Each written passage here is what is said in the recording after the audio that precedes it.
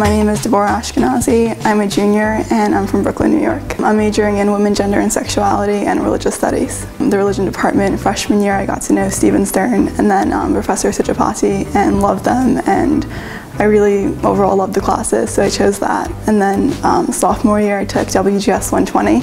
Initially for the requirement, but after taking the class, I really loved the material and then decided to major in it. I did an internship with the Eisenhower Institute, Women in Leadership. I'm doing now an integrative experience with Professor Somers on religion and WGS, looking at religion in Japan and the women's roles there and comparing it to women here. So we're working on that, which is really interesting. Get involved, definitely. I even tell my friends that are here, I'm always just get involved, do things. The more you get involved, I think it's an amazing place. People really help you and reach out to you. I work at the Women's Center, I work with admissions. I'm involved in SASA. We just began that club, Students Against Sexual Assault.